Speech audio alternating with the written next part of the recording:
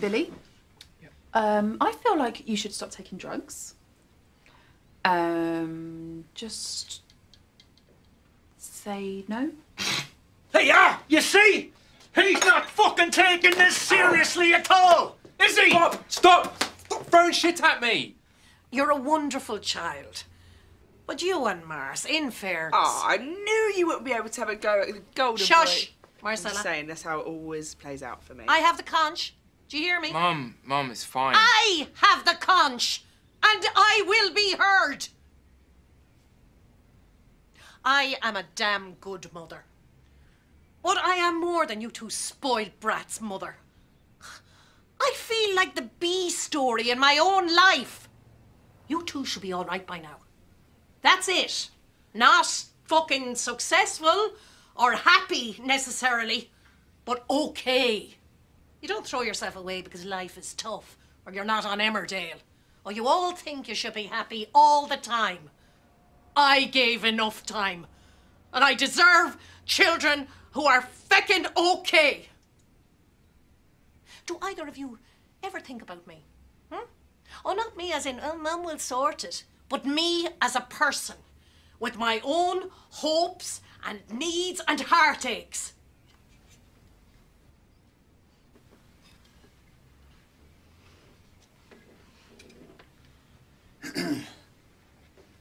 Good evening. Firstly, I would just like to say, what a lovely spread. Cheers. Billy, this is weird. Yeah, I think when you sort of take drugs, it sort of distances us. I don't feel like you've been there for me. When you take drugs, you're not a great mate. Shut up, Simon. You stayed at Marcella's house last night. You know, she cried for a whole year when you broke up. That's my sister, by the way. Sorry, I interrupted. You were saying something about being a bad friend? Well, first of all, it is physically impossible to cry for a year over someone, so... Well, you know, you kind of managed that. Oh, you did. Everybody, shut up! Unless you have the conch. As I was saying, not everyone here has made it through the wilderness like I have. What's wrong with this fucker? He's on drugs, Dad. Fucking drugs? Fucking... I can't believe you slept with Simon. What were you thinking? What's the big deal, for fuck's sake? He's a fucking boyfriend, isn't he? This clown is a fucking junkie. Split up a year ago, Dad. Not that you'd know. Well, how would I know? You always tell me things are fine. Well, things are not fine. I thought you were over him. You worked so hard to get over him.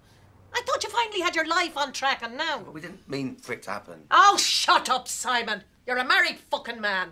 What were you doing round at your ex-girlfriend's house, huh? She got kicked out for stealing loo roll from the pub.